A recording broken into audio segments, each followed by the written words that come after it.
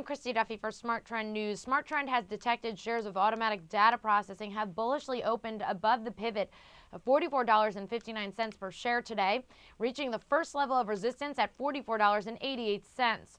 We are watching for a cross of the next upside pivot targets of $45.04 and $45.49.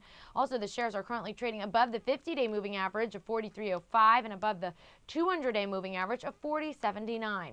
SmarTrend, a proprietary pattern recognition system, alerted subscribers to buy shares of automatic data processing on March 2nd of 2010 when it was at a price of $41.94.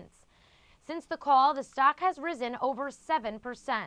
To find out more about how you can become a subscriber of SmarTrend Alerts, visit our website, tradethetrend.com. You can also receive more news updates here on our YouTube channel, Trade the Trend.